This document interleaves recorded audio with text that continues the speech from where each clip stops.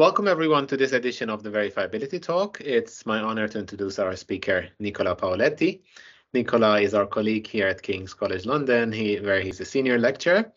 His areas of interest are in safety and security certification of cyber physical systems. And he's interested in designing systems, cyber physical systems that are provably correct, with an emphasis on biomedical applications. He has also worked on data-driven verification of CPSs, whereby formal analysis and principal learning methods come together to provide correctness guarantees. He got his PhD from University of Camerino in Italy. Then he moved on to work at Microsoft Research Cambridge. He was at Stony Brook University and then at Royal Holloway. And finally, he moved at King's, where we are very glad to have him here. Thank you very much, Nicola, for having accepted our invitation. This meeting is being recorded and will be posted on YouTube. So if you don't want to appear in the YouTube recording, in the YouTube posting, please join us as a guest and turn off your camera, and that should be fine. And without further ado, I give the floor to Nicola. Nicola, the floor is yours. Thank you. Okay, thank you, Mohammed, for the introduction. So the topic I'm going to discuss today is predictive monitoring of hybrid systems, and this is joint work with some collaborators, including Luca, Francesca from Trieste, and Scott Smolka, Scott Stoller from Stony Brook. And so the structure of the talk, the plan for today is the following. We're going to cover some preliminaries, which will include what is an hybrid system in the first place, and what we mean by verifying hybrid systems, and some motivation for predictive monitoring and how this differs from more traditional reachability checking.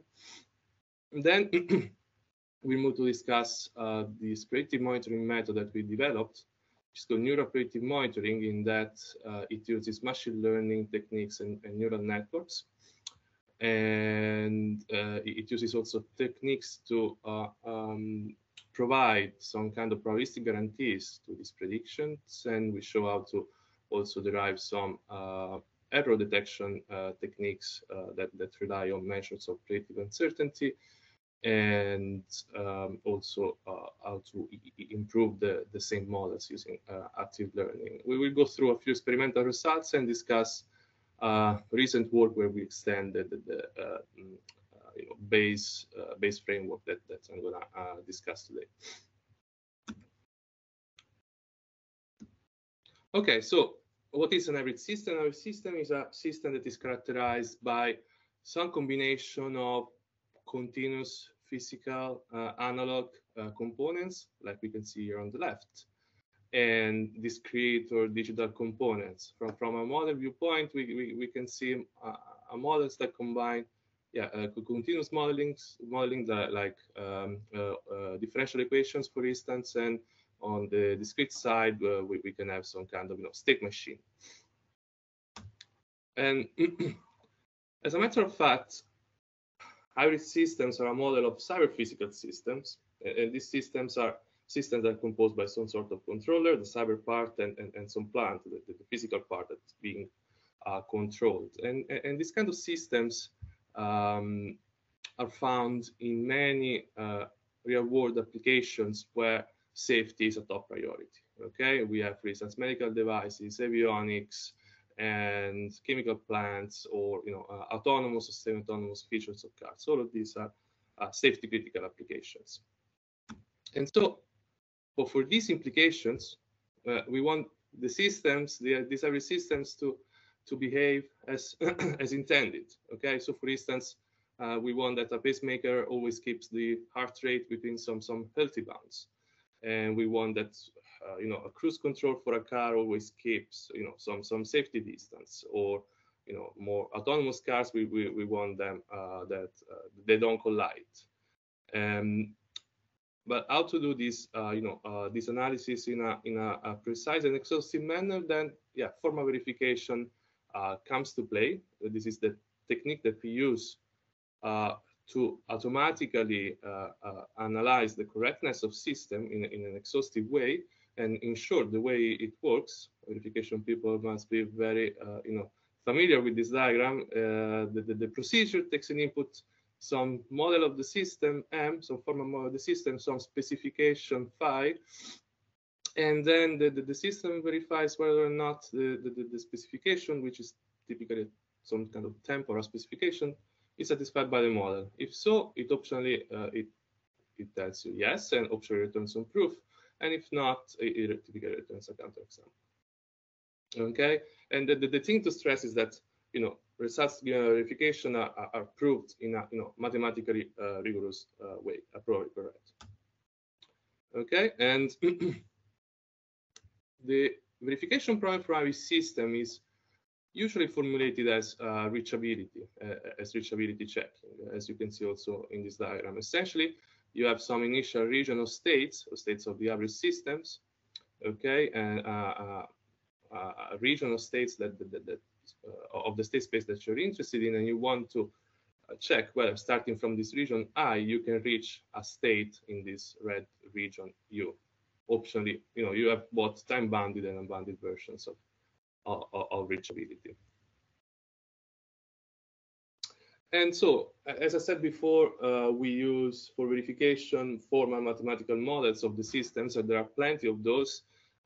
These include hybrid automata, timed automata, hybrid dynamical systems, switch systems, and so on and so forth. And here, let me show you, for those of you that don't know this stuff, an example of a hybrid automaton.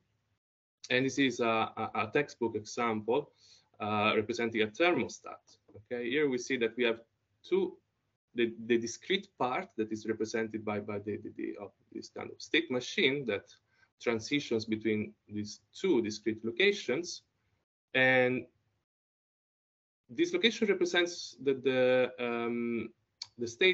situation when the heating is off, and this represents the state where the heating is on.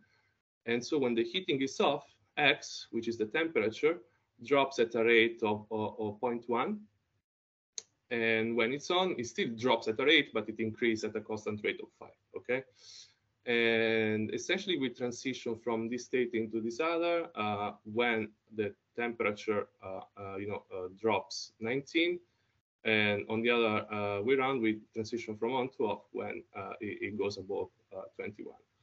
And so even this simple example, shows some non-trivial sophistication, because, as I said, we have a combination of discrete states, these locations here, and continuous dynamics. And not in these examples, but in general, these dynamics can be nonlinear, okay, which can make the analysis much more difficult.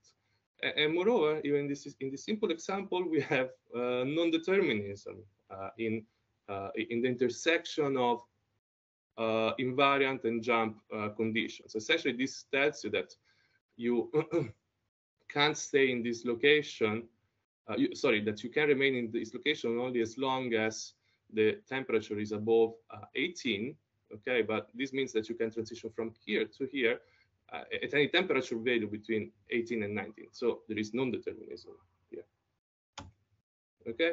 But now let me show you, a quick and incomplete survey of interesting examples of hybrid systems, just to convince you that this stuff is relevant. This is an example of a timed automata network for a model of dual chamber pacemaker. And as a matter of fact, timed automata are subclass of hybrid automata, and they can be composed, simple automata can be composed in networks to create a more complex automata. This is an example of a hybrid automata model of the action potential inside a cardiac cell, and you see a combination of differential equations describing the evolution of the voltage, and that corresponds at these phases here approximately. An example of a hybrid automata model for prostate cancer treatment, and these are biomedical examples that are very dear to me. But we have also more kind of real life example. This is an example of a powertrain system model developed by Toyota researchers that represents a fuel control systems that wants to track some optimal air fuel ratio. This is a hybrid automata model of cruise control, and models for this is for the operational flight program found in Boeing military fighters, and so this kind of system is responsible to support avionics and cockpit functions for the pilot. So, if you're familiar with MATLAB stateflow models, which is a very well, very popular model-based software, model-based design software, and stateflow models are nothing but a particular kind of hybrid system as well. And yes, and there are plenty of other benchmarks that have been developed, including quad rotors, wind turbine, and many more. And so we mentioned reachability checking for hybrid systems. It turns out it is well known that reachability is undecided for even very simple class of hybrid systems. And so that's the end of my talk. But in practice, people analyze these systems anyway. And what do they do to circumvent undecidability? We over-approximate the set of states that are reachable from such region. Okay, and reachability checking tools for hybrid systems are typically based on set-based reachability. They compute this kind of reach tubes that we see here, or maybe the states are represented with some sort of tractable form of constraints, and they apply constraint solving. But the principle is similar. But the main idea is, again, that we over-approximate the set of reachable states using some tractable representation. Okay, so it works as follows: you get this initial region of your hybrid system and some type bound. You compute this kind of reach tube, and then you check if the reach tube intersects some unsafe region. Okay, if it doesn't intersect, then you're sure that your system is safe. Okay, but if it does intersect the unsafe region, then you can't be 100% sure that it's unsafe, because this could be due to the over-approximation of the reachable set. So there could be false positive, false alarms. But false alarms are those kind of errors that the verification people are willing to accept. Okay, of course, because it's better to be safe than sorry. But let me also stress that reachability of hybrid systems is computationally very expensive, because this kind of algorithms do not just require to do differential equation solving, okay, but they need to do differential equation solving from sets of states. So they need to propagate a set with respect to the ODE dynamics, and you have also non-determinism at play. And given that you have this kind of canonical representation for the sets, another problem is that the over-approximation due to the set representation or constraint representation blows up with time. Okay. And so let me introduce the main motivation behind this work, that is predictive monitoring. So predictive monitoring is the problem of predicting at runtime future violations of the system from the current state. Okay, so we want to predict essentially violations before they happen. And you can see that as a sort of model checking performed at runtime. And predictive monitoring is very important for runtime safety assurance of hybrid systems and cyber physical systems.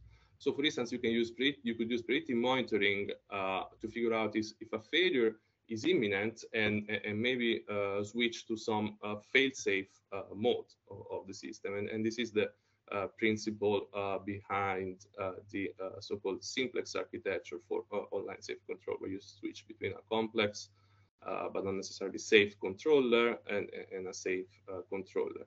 Or similarly, one could think of using this kind of predictive monitors in online control and essentially check that the optimal control action found by the controller is not predicted to lead to a violation. So I'd like to draw a few differences now between predictive monitoring and reachability checking. Okay, in predictive monitoring, we are typically interested in reachability from a single state, the current state of the system, as opposed to a region of states as we do reachability checking. And moreover, since we typically, we would deploy this kind of predictive monitoring at runtime and execute it, periodically and frequently, we are more interested in checking short time horizons, even though this is not necessarily a rule.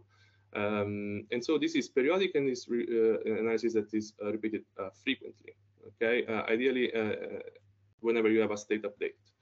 On the other hand, reachability checking is more of a one-off analysis. Okay, and you can include potentially long time horizons.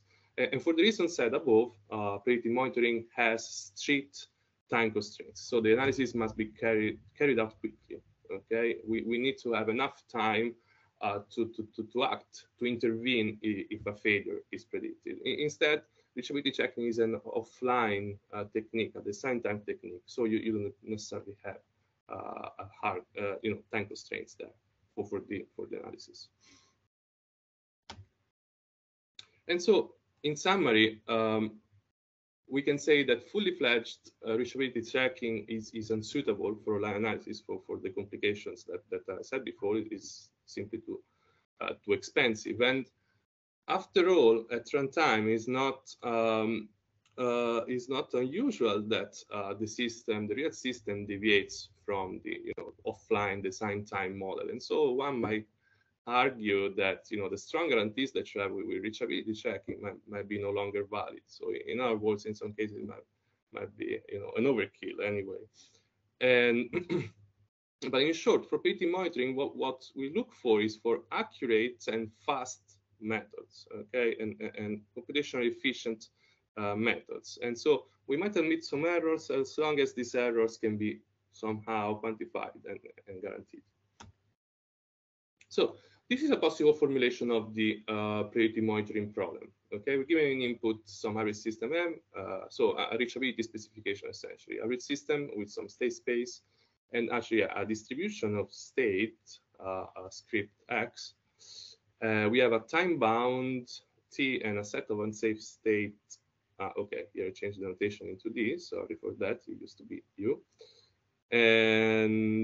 And so the objective here would be to find some function F star, some predictor, or also called the state classifier, that maps states of the hybrid systems into reachability values, so true or false.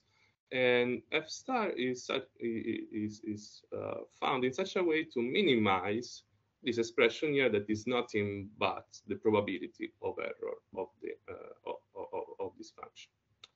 Okay, and we call a particular state of the system positive if it is predicted by this function to be equal to 1, meaning that to reach the region of interest, and negative otherwise. And we can note that in machine learning lingo, finding such a function is called solving a binary classification problem. Okay, and so to find such a function, one can't just look for any function. You need to restrict the search space to specific classes of functions. And what we do here is to consider the class of functions given us by neural nets. And so the questions we asked ourselves was, can we use neural nets to represent the reachability function?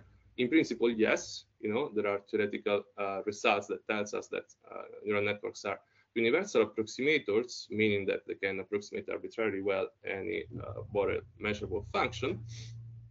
And under all mild assumptions, a resistant reachability is Borel measurable. But yeah, that's not the main point. But the crucial point is that a trained neural network can run in linear time with respect only to the size of the input and the number of neurons. Okay, meaning that the execution time of a neural network wouldn't depend anymore on the actual complexity of the average systems or in the time bound. Okay, and so if one chooses a reasonable, an architecture reasonable size, this, this would make, neural networks suitable for being executed in an online fashion, so suitable for predictive monitoring.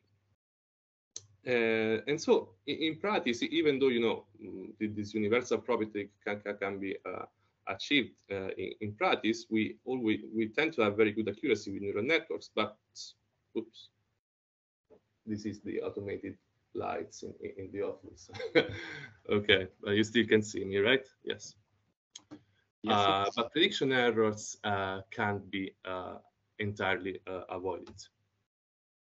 And so we have two kinds of prediction errors. We have false positives, that is when a negative state is predicted to be positive, so meaning a state that doesn't lead to a violation, to reaching an unsafe state, instead is predicted to do so.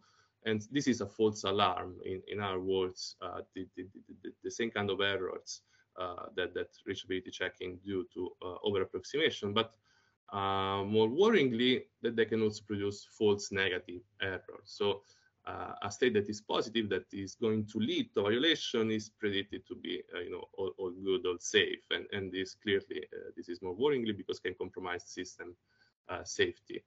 And so, yes, here I included this this comic strip from XKCD, which I found funny. And this is how some people see deep learning, and maybe not too far from reality, but anyway. And so the starting point of our work was a method called neural state classification, published in 2018. Here we solved this predictive monitoring problem with this kind of approach. Essentially, we assume some distribution of states. We have a reachability oracle, so a reachability checker, essentially, that we use to label the states with the ground truth. In this way, we construct a training set. We use this training set to learn a state classifier.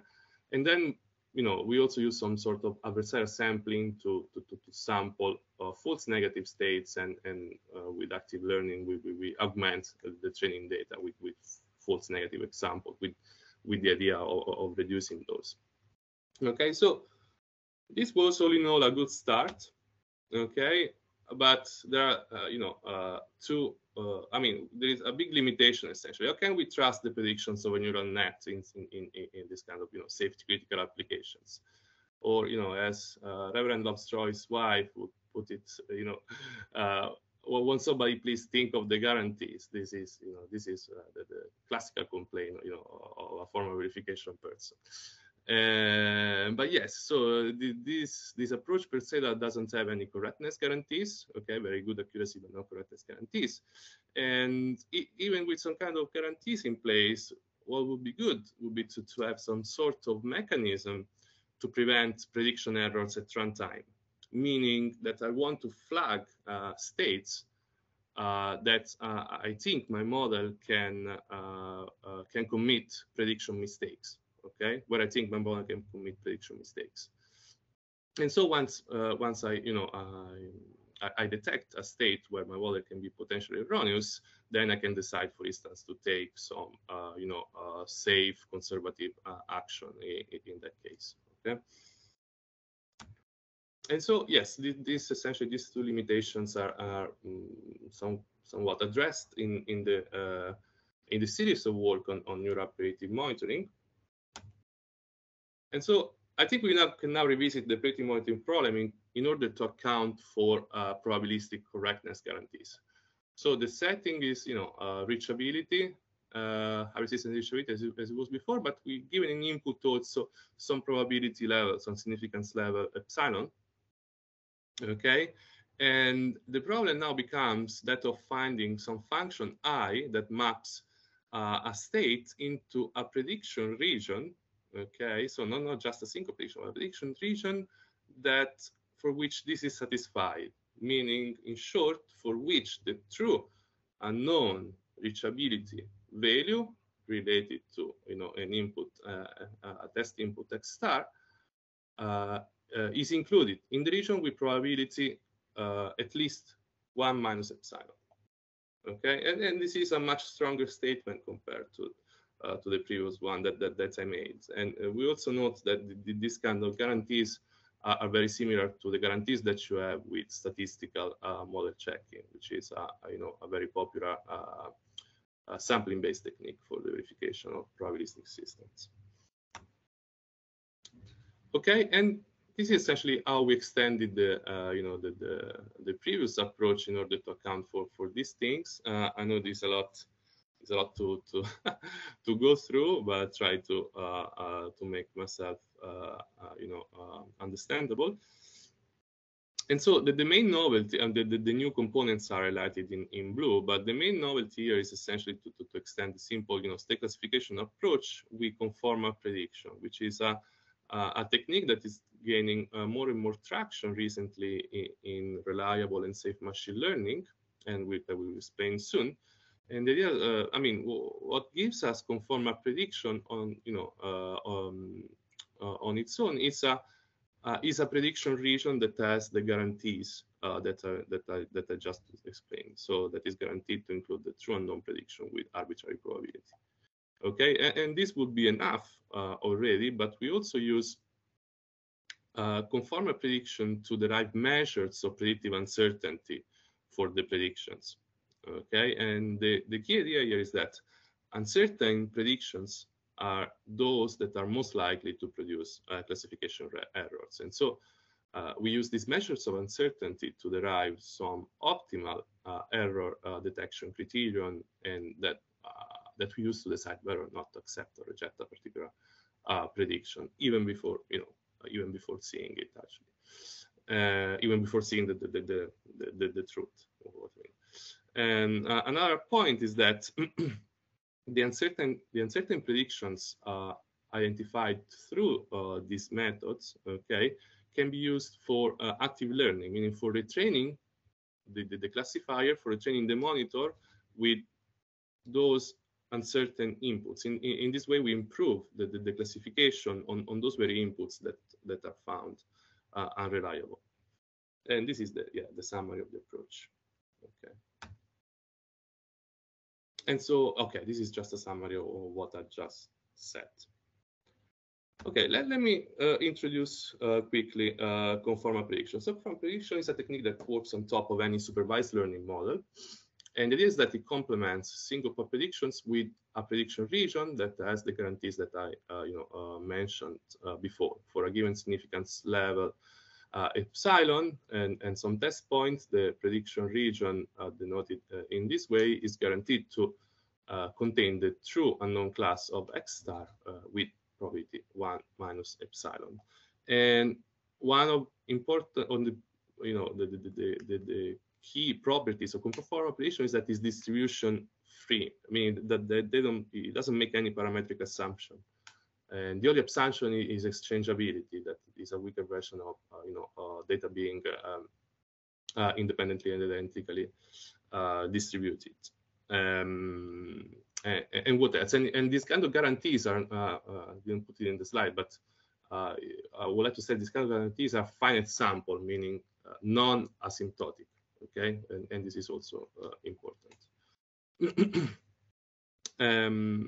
And yeah, this is showed essentially in this cartoon. More intuitively, we can think of a prediction region as a confidence interval.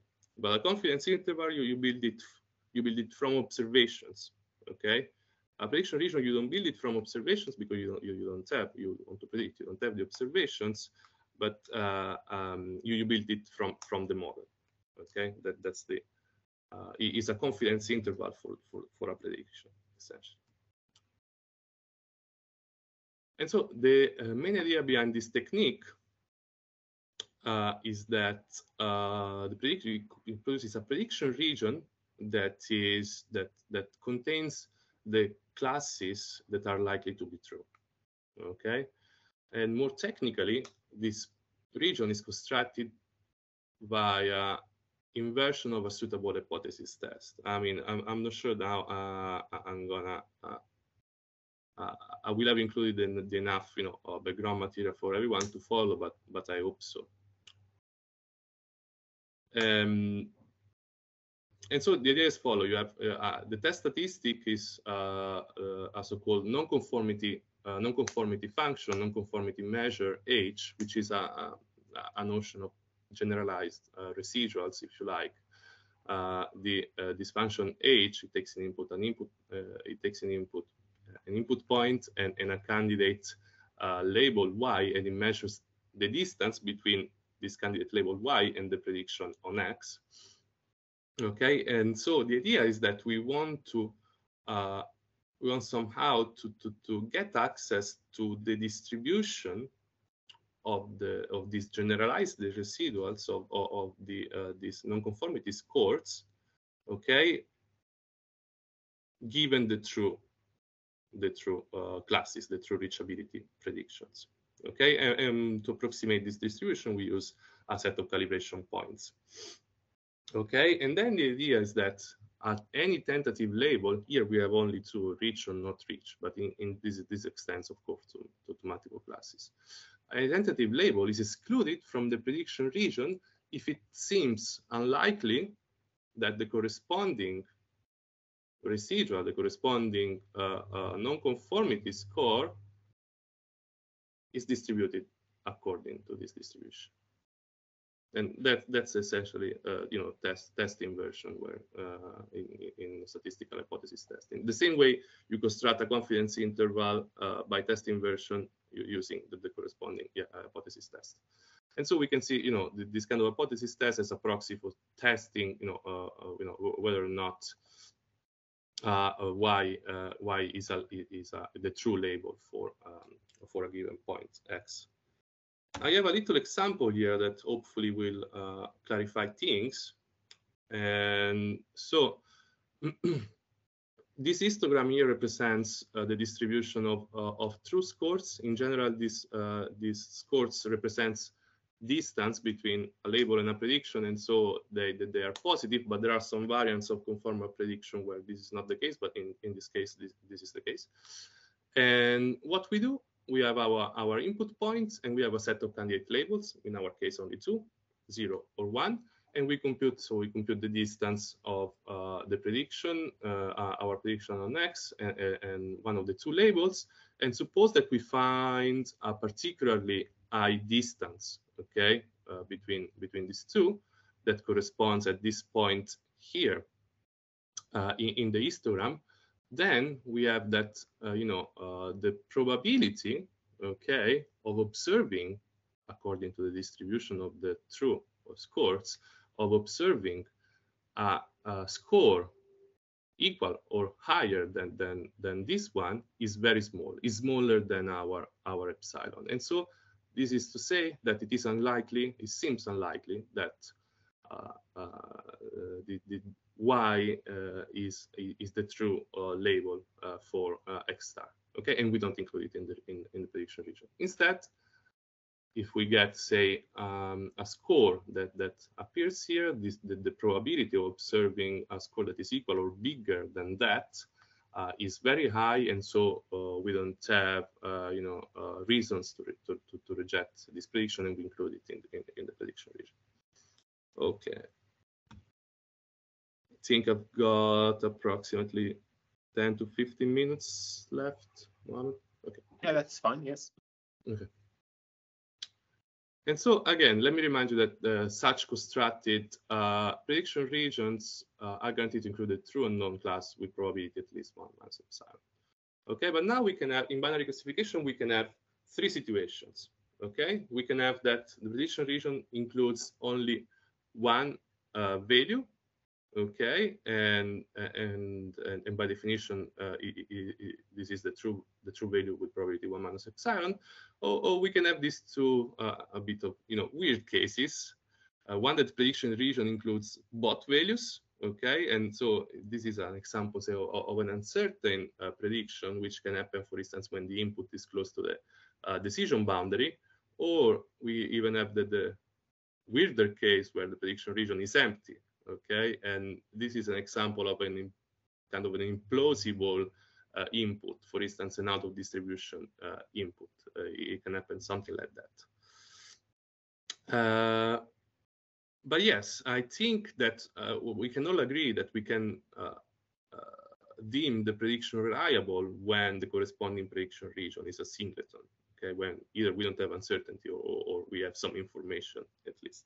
Okay, and so let me put on a line, how these prediction regions arise from the p-values. So sorry, I forgot to mention that these probabilities values here highlighted in red here and in blue here are called p-values, okay? And this is a small p-value, smaller than epsilon. That's why it's rejecting. This is a large p-value, larger than epsilon. And so this is p of y, the p-value of the predicted class, and this is p of y bar, the p-value of the non-predicted class, which if the distance function is well defined, is going to be, of course, smaller than this one.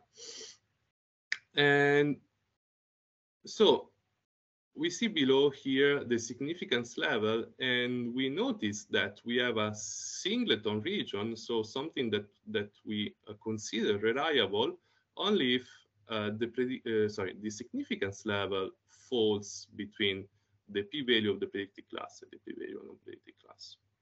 Okay, so this is really the range of p-values that gives us, a nice and crisp prediction region.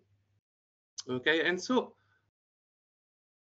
if the gap between these two p-values is large, this means that we have a more and more reliable prediction. In other words, the reliability of the prediction depends less and less on the choice of the significance level. And so this made us think,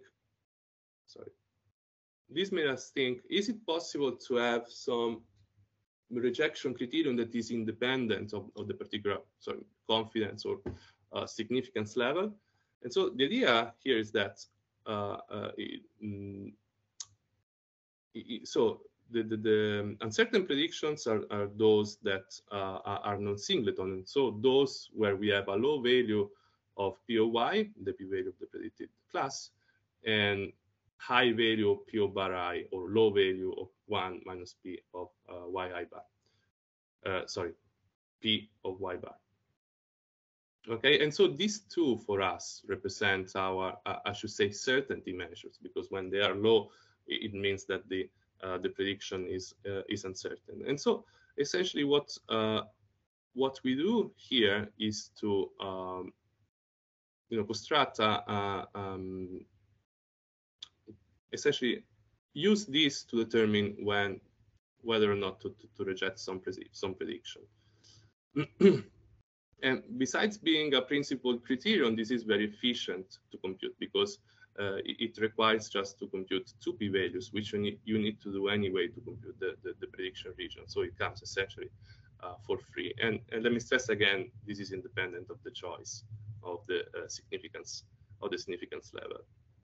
But how can we define these error detection criterion? So in other words, how can we establish thresholds for these two values that tell us, okay, above this threshold we keep it, or below this threshold we reject it? And the idea is that to formulate a second learning problem, an auxiliary learning problem, where we learn thresholds that optimally separate correct and wrong predictions.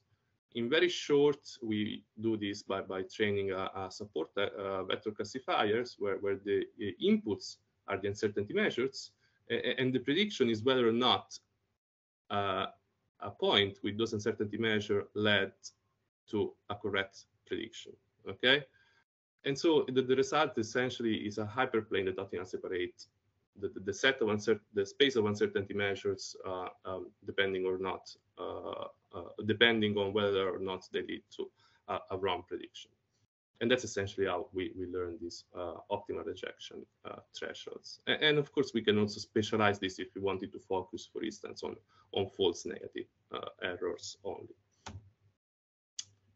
Finally, the last piece of the puzzle is this idea of active learning. So in principle, we have this criterion for rejecting predictions, and we could stop here in principle. But if we wanted to do better, we can improve our model on those predictions that were evaluated as uncertain, as unreliable by our technique. And so the idea is that we focus the retraining only on those points where the model is found unreliable. The algorithm is very simple. We draw a few, some random input points, and we keep only those that are evaluated as uncertain, by our method. And this is important because labeling with the true reachability value takes time, because it requires invoking the reachability oracle, so the reachability checker. And so we focus the retraining only where it matters. And then yes, we train a new predictor on this augmented data set, and we train new error detection criteria on the augmented validation set, and we repeat this as desired. So I can take questions at the end, but since we were approaching the results section, maybe if there are some existential questions here, I'm happy to take them. Are there any questions before we move on? I could ask a question too. But maybe you could also finish and then we can start asking questions. Okay. Okay, sounds great. And so the results that I'm going to report are those from the journal version of the paper, but we have different sets of benchmarks that we evaluated in each paper with comparable results. And here we consider a benchmark of 6 hybrid automata that range in complexity. So for instance, we have deterministic, non-deterministic systems, linear and nonlinear dynamics, and so on and so forth. And the kind of performance measures that we look are the prediction accuracy of the neural network of the state classifier, which is of course important. How many true prediction errors our criterion is able to detect, and the overall rate of rejection, which also counts naturally the points that are wrongly rejected, where the model would have predicted correctly, but we reject it nevertheless. And also the runtime efficiency, because this is, as I explained before, very important. And so these are the results on those benchmarks with the approach without using active learning. Okay. The first thing to note, I think, is the high prediction accuracy. We have a prediction accuracy that is well above 99% for all case studies, and this is really what we want for predictive monitoring for safety critical systems. And the other thing to note is that the detection rate in all but one case managed to detect all the prediction errors apart from this one case. But the downside of this analysis here of these results essentially is that we have a fairly high rejection rate, meaning that we tend to be a bit conservative, around 5 up to 6% of the predictions are rejected, which some people might argue it becomes not extremely useful. But then if we do active learning, what we find is that all metrics, but this little one in red, improve. We have the prediction accuracy goes even higher, reaching close to 100% for most cases, and the rejection rate also drops significantly, meaning that we are more tight, more precise, less conservative. The only thing that for some reason that we haven't investigated enough, we sacrifice a little bit the detection rate for the errors in the helicopter here case study. And I guess the reason for that is that this active learning approach adds to the training set only very, very informative samples, those for which we are uncertain. I don't report here the empirical coverage of the prediction regions because, as I mentioned before, we have these theoretical guarantees, and these guarantees are also seen empirically. Okay, and so it would be quite of a useless column. Regarding the runtime, the time that we take to do the reachability prediction and to decide whether or not we trust this prediction is in the order of milliseconds. Okay, so from 1.4 to 4 milliseconds. This is the system with more dimensions than I think around 20 dimensions. Otherwise, it takes like 2 milliseconds more, and this really makes the approach suitable for online analysis, and I think that's very important. So finally, let me wrap up with a few extensions that we worked on recently, if there is time. Yes, we do have time. So we mentioned that our approach builds on conformal prediction, but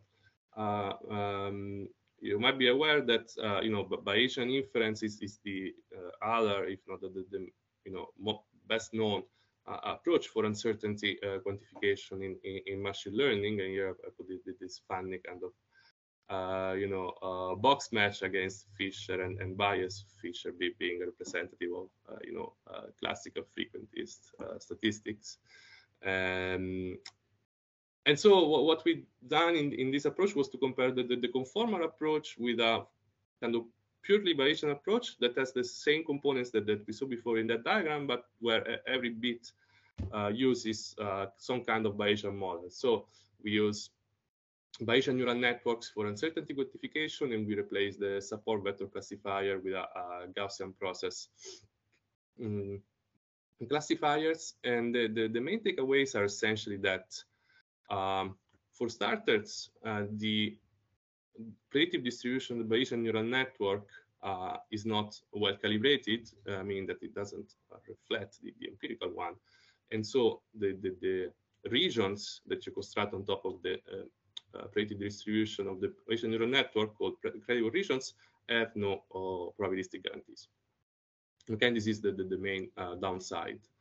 And second, Bayesian inference of neural nets for large data sets becomes prohibitive. Okay, and so for some inference techniques, variational inference was good in all cases, but some more precise Bayesian inference techniques struggled and were unsuccessful actually in some instances.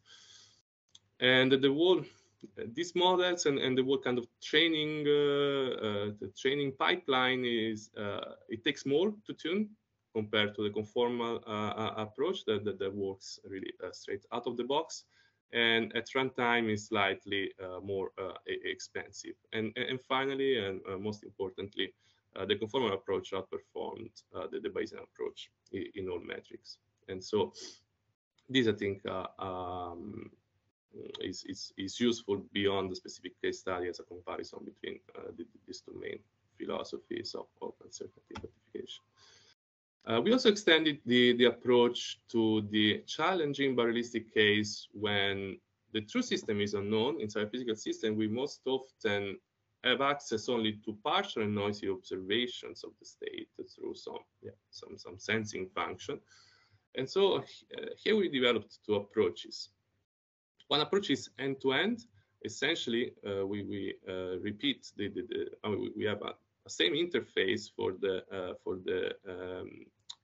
similar interface for the state classifier. The only difference is that we learn to classify directly the raw observations instead of the states. And the step is where we first learn to predict a state estimate from the observations, along with a prediction region for the estimated state, and we use the state estimation to perform reachability prediction. And the nice thing is that these two bits are trained jointly, such that the state estimator has also some loss term that measures how much the estimate leads to predict nicely the true reachability value. And this was published last year. And something that we published, I wish I could say that we submitted literally this week, is an extension of the approach for stochastic dynamics and temporal logic. Essentially, we go beyond reachability by considering specification given as temporal logic. This is called, in particular, signal temporal logic, a kind of linear temporal logic. And we go also beyond Boolean predictions, because beyond yes or no Boolean prediction, by predicting what is called the robust signal temporal logic semantics that gives you a quantitative notion of satisfaction. And the other, I think nice extension is that we can work with, a general class of stochastic processes, and not just, hybrid dynamics, but also, stochastic dynamics, and in very short, what we do is that we apply some recent techniques for conformal inference for quantile regression. So now the problem becomes one of regression and predicting quantiles of the distribution of this robustness values for future trajectories of the system. And so, to sum up, what we presented was a method to derive predictive monitors for IRI systems. This is a machine learning method that uses neural networks, which provide us with high prediction accuracy, but we know we can't trust them 100%, and so we use techniques, in particular conformal prediction, to derive probabilistic guarantees, and as a byproduct, uncertainty measures that we use to derive optimal error detection criteria. Our results found that these techniques are computationally very efficient and so suitable for runtime online analysis and active learning. We found that it is very effective in improving accuracy and making the error detection criterion less conservative.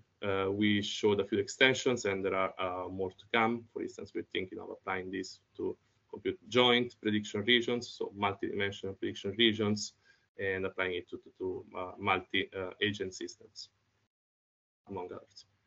Okay, and that is it. Thank you. Thank you very much. It was very exciting. Several results. Actually, you answered some of my questions during the last part when you mentioned the extensions. Particularly, I found that quantitative extension with robustness semantics very, very exciting. It's very interesting. Good. We have time for a few questions. Anyone wants to ask the first question? Mohammed, I might ask a question, please. It's sure, Nicola, thank you very much for a very nice presentation, very helpful to the group as well. I wanted to ask a question which is a bit by the by in terms of what you presented, but this is still very important for the community. You mentioned several model checkers when you were talking about reachability versus predictability there. The experience we've had in the node is that when you try to use those reachability model checkers and you have actually a network of hybrid automata, they don't do very well. And in that context, your work is even more important because of, even though there are all those exciting applications, I think that the situation for many of the tools is not very hopeful at the moment. Do you have any experience to report in that sense? So I can tell you, I tend to agree with your statement here, because these tools tend to suffer, as the complexity and the dimensionality of the system increases. I know that that there have been recent advances in checking reachability of linear systems, with very high dimensional linear systems using some particular kind of set representation. For that, they managed really to scale it up to many dimensions. I don't remember, and I'm pretty sure this should be implemented in some specific tools.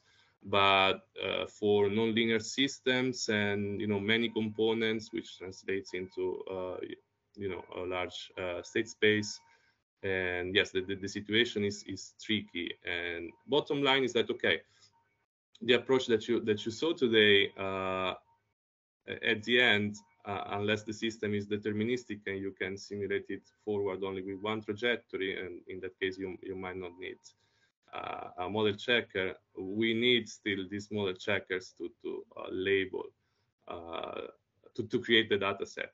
Okay, and so in some way, we are a bit limited by the the performance of these tools when we create the data set. But let me add one more thing, is that in the stochastic case, we consider stochasticity but no non-determinism, meaning that we create our data sets by using Monte Carlo or simulations, and that's a more efficient way of doing things. Okay, perhaps I can entice you to think about a problem in that case. The reason why we are interested in networks of hybrid automata is because in the unifying paradigm of the nodes that we have, we want to say, okay, for there are some purposes for which having process algebraic models are more interesting than have automata models, but equally there are situations, model checking, where we want the automatas as well. So to establish that compatibility between the process algebraic model and the automata-based model is much easier if we can handle networks of automata where you can reflect the very modular and compositional algebraic characterizations. And so without that, the argument of unification is much harder. And so if we think about predictive monitoring, I would also ask about where do the properties come from? And again, I would want to see some unification in terms of where these properties, how we arrive at these properties. And perhaps we could have prediction based not only on one property, but a collection of them. And I know that makes the problem much harder, but perhaps more exciting as well. Thank you. Yeah, Thank you. to be honest, we have a little thing here that we experimented with, is composing monitors for Boolean compositions of properties, and we have some results there. There is a little compositionality that we support in this work, but I think that I'm sure that something more sophisticated, more advanced can be done. But thank you for the question. Thank you, Nicola. Thank you. Thank you both for the very interesting discussion. Are there any further questions? We are almost out of time, but maybe we can take one quick question if there is any burning one. I have a few, but I will catch Nicola later in the corridor and then ask further questions. Thank you very much. Anyone wants to ask a burning question before we close this session? Just waiting for 1 second. No? Are we all fine?